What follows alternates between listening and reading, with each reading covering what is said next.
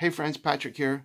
I just wanted to make a quick video that I saw today about what I saw today. The president of El Salvador, Bukele, is going and putting the gangsters and the criminals in prison, and then he's using prisoners to go and actually tear down all the tombstones that they had put up to honor these gang members. These gang members would pass away, they'd shoot and kill each other, or they'd get killed somehow. And they would create tombstones for them with the gang symbols on them to kind of honor them, right? And he's getting prisoners to go in and just obliterate all this. Now, I don't know how they're going to replace it. They'll probably have to put some kind of little plaque with the guy's name on it to maintain some dignity and respect. I'm hoping they do that. But it shows how committed this individual is to defeating wickedness. Because if these people were a law unto themselves, they said, we're just going to go out and rob and kill and do whatever we want to do. We're going to despise authority, and we're going to just do it based on our culture, based on our rules of live by the sword, die by the sword, kind of uncivilized anarchy, really. And he is getting rid of that out of his entire country. You know, thousands and thousands of people he's incarcerating so that they're unable to terrorize the peaceful citizens of that country. And it's an amazing thing to see, because it shows the transformative activity that is happening in that country. The country called El Salvador. The name of that country means the Savior, named after the Savior, right? Named after Jesus, the Christ.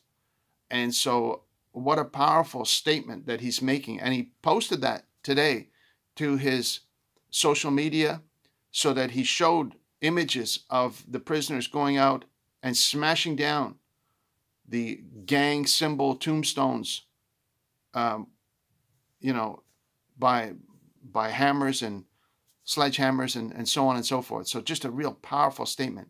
And so to see that is somehow inspiring, because it shows an individual's commitment to totally go against corruption, to totally go against evil, to totally go against wickedness, and the difference that one person can make as the leader of a country. I happen to live in a country where the leader of the country has not been committed to righteousness. He's been committed to allowing himself to be influenced for financial gain in many different situations. And so when you have that as a leader, the leader is not committed to righteousness. They're committed to their own self-interest and to the interest of those by whom they are influenced.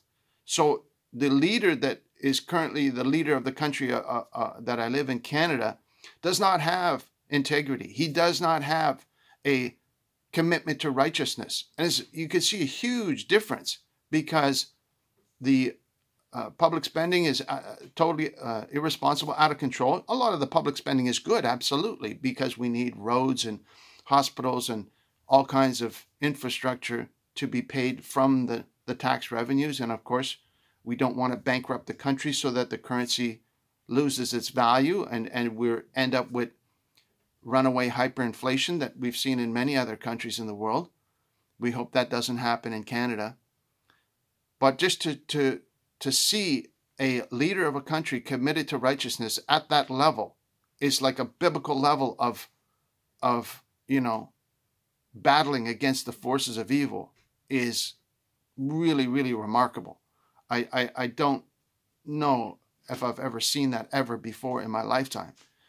And so I just ask, if you're seeing this video, that you would pray for the leader of our country, Canada, if you're Canadian, or wherever you are in your own country, if you have leaders that are committed to righteousness at that level, so that they will get rid of the evil influence, those influences that just want to take and steal and traffic in drugs, traffic in all kinds of wickedness that we don't need to go into all the details of what they traffic in.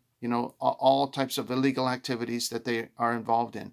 If you have a leader in your own country that is committed to combating that, I just ask that you would pray for them. Give them strength, Father God. We ask that you would raise up individuals that are committed to righteousness, because when evil gets defeated, what ends up happening?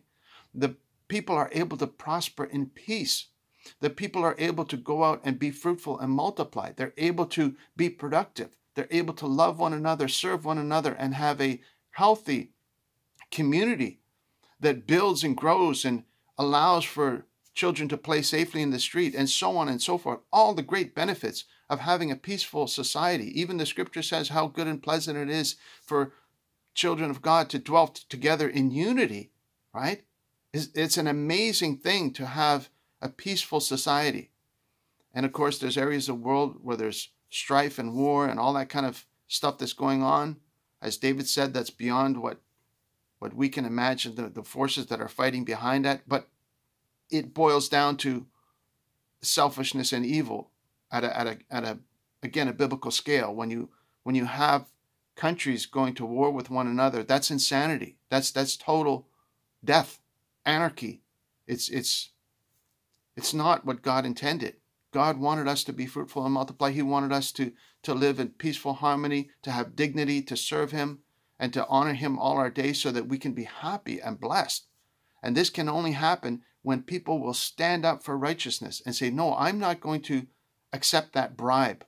I'm not going to allow myself to be influenced by evil. And sometimes it's a subtle thing, right? Somebody comes along and says, oh, I just want to give you this bribe so that you'll give this contract to my friend or to my company. And it starts like it seems innocent. Say, oh, well, I guess it doesn't matter because, he's... No, that's where evil starts.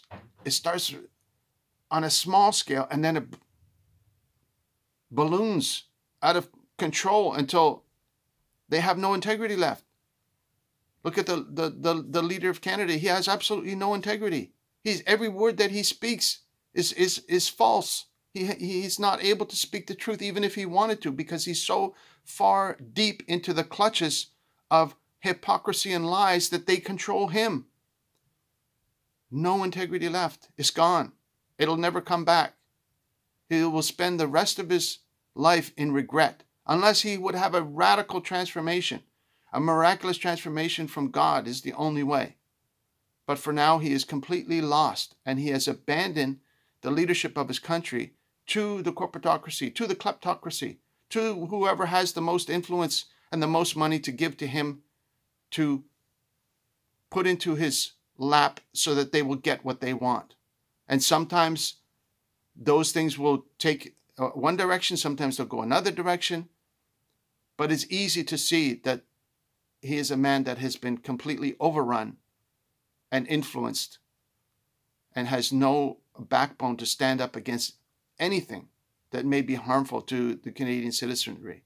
Oh, he'll spout, a lot of platitudes, and he'll say they're going to do this and they're going to do that. But at the heart of it, at the heart of what's going on, is that he is a man of zero integrity, and that is unfortunate. So we have to pray for the leader of Canada and say, oh God, please allow us to have a leader like the president of El Salvador, who is firmly committed to rooting out unrighteousness, to rooting out wickedness and removing it. Maybe there's a place for them where they can be productive in prison. Maybe they can be rehabilitated where they can become productive citizens again somehow.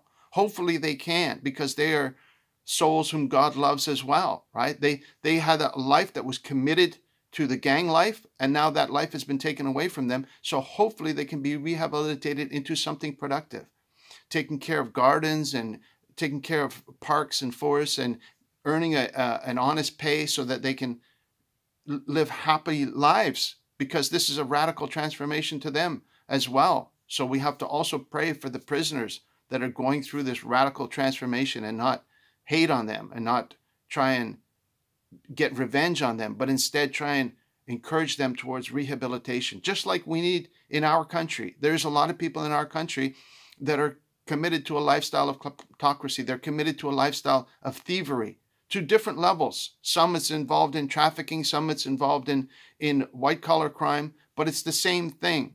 It's crime of a different flavor. And we have to pray for those people that say, no, there is a better way. There is a way to earn an honest living.